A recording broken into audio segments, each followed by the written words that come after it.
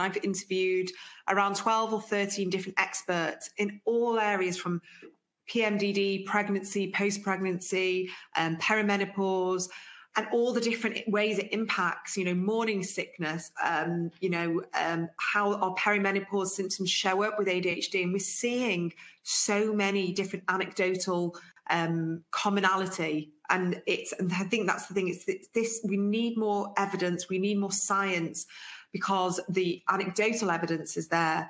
And what we're hearing is that it tends to be that our perimenopause symptoms seem to come earlier. I think this is what I've been seeing for neurodivergent women. We're noticing that it's around sort of 39, 40, very typical, exactly what you said with your research, that our estrogen levels are dropping down and our ADHD symptoms are coming, to the forefront. And it feels very, very difficult for women. And that's when everything was we were managing.